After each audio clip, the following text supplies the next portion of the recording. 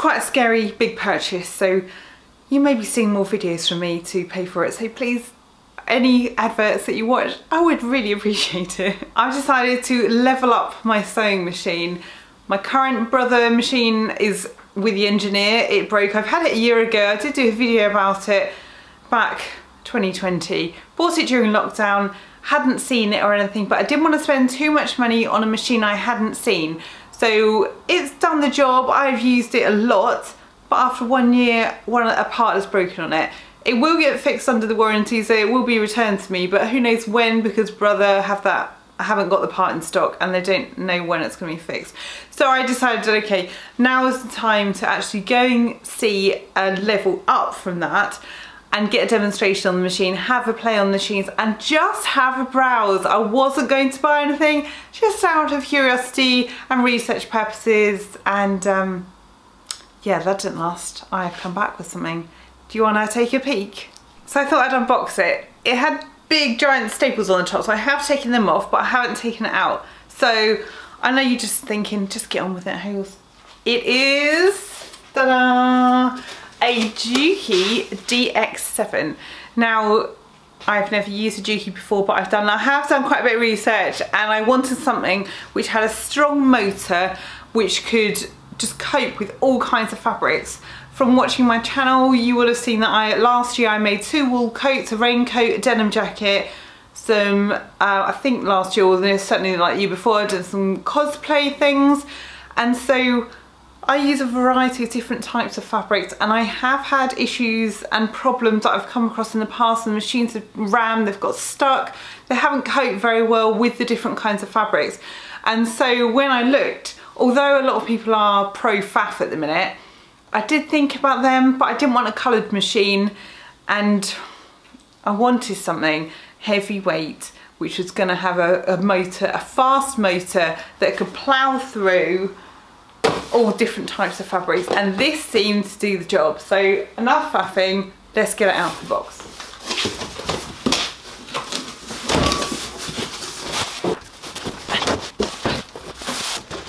Right, I will tilt you down. So with the, now Juki do a DX5, which is virtually the same, but you don't get the extension table. So this is the DX7, it comes with the big extension table, the knee lift, and it has extra lights on the machine compared with the lower down DX5 model.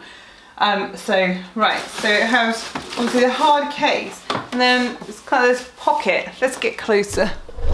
So it's got this hard pocket which the accessories and things slot into, so that's quite good. So that's the knee lift, which I didn't think that I would use because I haven't used it much on my Brother machine, but the guy in the shop was really helpful actually, and aside from the fact that he carried this down the road to my car, which was very helpful because it weighs quite heavy, this was really helpful when it came to like using the buttonhole foot over thick fabric to have the knee lift, so you could then keep your hands on the fabric. So that's the knee lift. It also comes with, so these are the feet, I can't remember off the top, but it does come with, it comes with the walking foot, which actually this has a box feed system, whereas it actually feeds the fabric through, so I may not even need to use a walking foot, but it's handy to have. So, oh, DVD. Not sure if we've even got a DVD player anymore, but the instruction manual, cable. Now this is a special pedal. I'm literally just home from the shop where I had the demonstration. This is the pedal. Now, one feature that this has is that I think you can program the foot pedal to do something, and I think you can program it to do one of like 5 things. So obviously the blue, you use the toe of your foot here for the go, but you can use the heel of your foot to do a different function, and you can either program the machine so when you hit the heel of your foot it will put the machine into reverse, or there's like a locking stitch or that kind of thing. But what the one I like to do is the thread cutter. So there is a button on the machine, like my Brother machine, there's a button you can press and is an automatic thread cutter, so you don't have to like pull the fabric and snap off around the back and then use scissors to trim it down. But with this, you can program it so you sew, so you press the go button, use the helical foot then to cut the threads, and then the foot automatically, the presser foot comes up by itself. It's magic. It's like hands-free to another level. So I'm really excited to get going with that. You can also program the machine to do like 3 stitches forward, 3 stitches in reverse, and then sew, and then when you're at the end of your project, if you press the reverse button, if you programmed it, you press the reverse button, it will do those 3 stitches in reverse, 3 stitches forward, and then cut your threads. So you can, there is a variety of things that you can program the machine for. I need to obviously read the manual, get it set up and have a go, but obviously this is what I've learned, what you can do with the machine, and I'm excited to use it. So I'll just lift the cover off. So that's, I'll put that down here. Sorry, I was walking in front of the camera. So here we go. So here it is. Oh, so it's obviously taped down so things don't move around.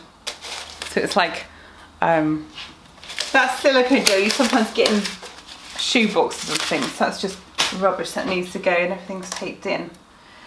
Now my last machine, when I bought my brother machine, it was an ex demonstration model, so it wasn't brand new, and I didn't get to peel any stickers off, which is really exciting that I get to pick some stickers off because I'm the first person to use it. It will not stay this shiny because I do batter my machines, because I do believe in if you're going to use a machine, just use it and not be afraid of using it to get the job done. So we've got the big handle here. This lifts up here. I'll get you in closer so you don't need to see my face. You want to see the machine. Are we in? Are we in? There we go. So there are a lot of stitches, a lot of decorative stitches, which I won't use. I'll be honest with you, I don't use a lot of decorative stitches. There's the spool holder here, obviously the bobbin. All in all, it looks like just a normal sewing machine. But once it's up and running, then I will show you some of the functions that it can do as well. So I will probably put all these different clips together in one video. This is I'm filming this one on Saturday, just back from town with the machine, but I want to get it up and running, and then I can show you what else that it can do. So this is the instruction manual, and it seems to be laid out quite clearly and fairly straightforward. My brother manual wasn't that great, it was quite confusing, but this is very visual, has pictures of everything. This just opens up like normal ones, and then there's more feet in here because I was worried that I didn't include many feet. So they give you like a little mini screwdriver, like a flat one, so you can, and I think you have to use that for actually changing the needle as well, rather normally you just like turn the little wheel, but I think according to the instruction manual you have to use that one, but I could be wrong. This is a manual buttonhole foot. So this one, and the guy in the showroom, he did show me how that works. So if, I'll show you in a second that there is the automatic buttonhole foot where you slot the button in the back, like my old machine, slot the button in the back, and then you can do it as a set size. If you want to do a big buttonhole foot, then you use the manual one, and then there's a way of doing that, because I know when I've made a coat previously, I used big buttons and I couldn't make a big buttonhole foot, even like on a manual override. So this one, I'm quite looking forward to that. But this lifts up, and then this is quite a contraption. So this is the buttonhole foot, and it actually plugs into the machine. So you press the foot down, you put your foot down to pick that up, but you have to have that plugged in, and then I will probably show you how this works once I figured it out myself. Where you're putting the buttonhole, that fabric sandwiches in between there, and then it all works it out from there. So it looked impressive when I was being shown it, but that may just take a little while getting used to, because obviously every machine is different. But yeah, I don't need to put the foam back in. So the first thing I'm going to do for setting my machine up is plug it all in. So this is the presser foot, and I want to get that programmed at the back there for a thread tile function. So that's probably going to be one of the first things I do. So let me just plug it in.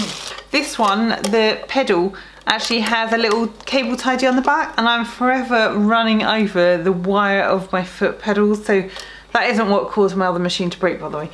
But yes, I think that's going to be really handy to have. 3, 2, 1. Now I have got my LED light, and I've got the lights on the conservatory, but this, sorry, moving you forward. This model has 2 lights, so you have a light here as well as the light here. That was also another selling point for me, because obviously my sewing room is the conservatory, and in the evenings that can get quite dark. So although I do have an LED light which I plug in, it is handy to then, you know, have an extra light on there as well.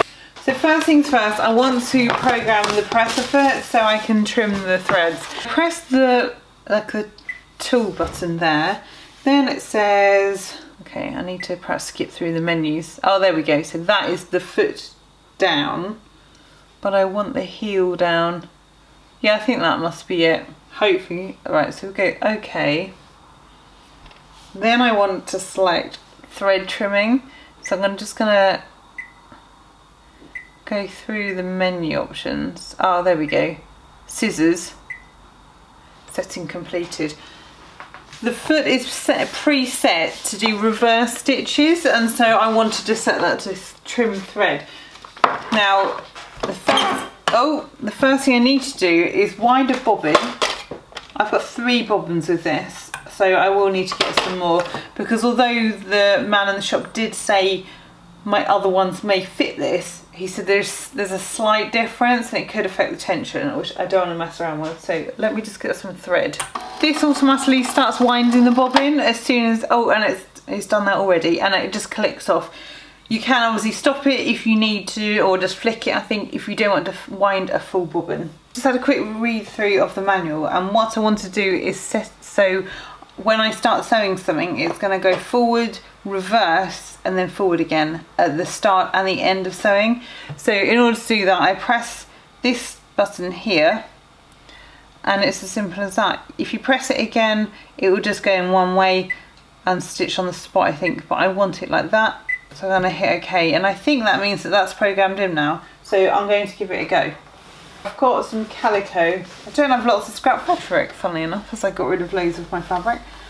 So this is just a scrap piece. So I'm going to put the needle down, put the foot down, put the needle down, and start sewing.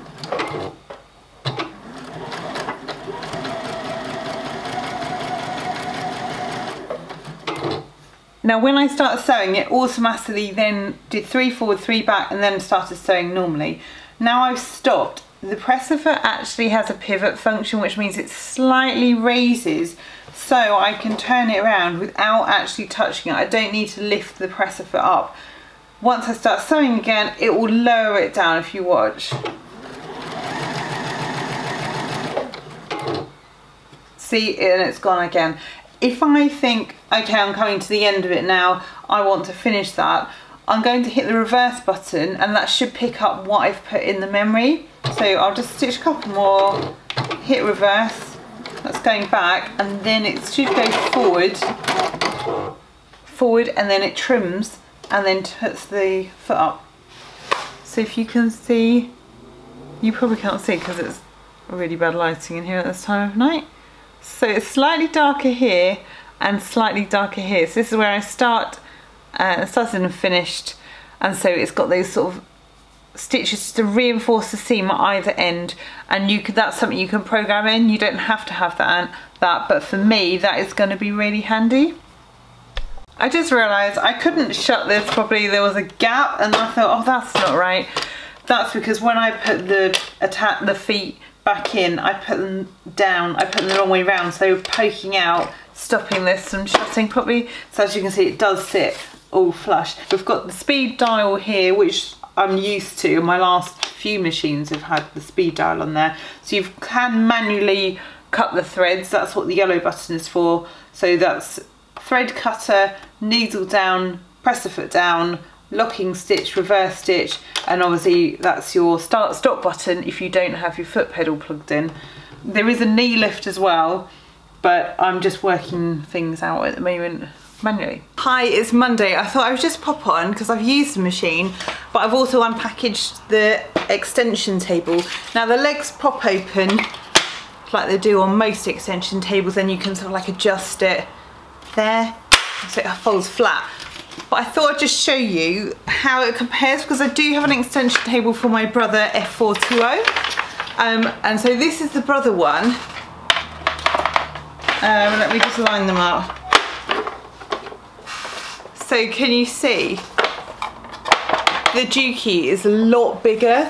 So I mean, I'm not a quilter, but if you are a quilter, that is a good size extension table to have. So it's a lot bigger than my previous one. I mean, I don't really use extension tables. I think I used an extension table when I made curtains last year, but it's not something I regularly use. But obviously if you do, then that might be quite a useful feature to have. I will do probably an update video once I've made some things and I've used the machine a lot more. So this is just a quick overview if you're interested in the Juki or just interested in different brands of sewing machines, because I know I am. If you don't own a particular one, it's quite interesting to see what else there is around. So I will keep you posted, so make sure you hit that subscribe button, and I will see you soon while I play on my machine in the meantime. Thank you for watching.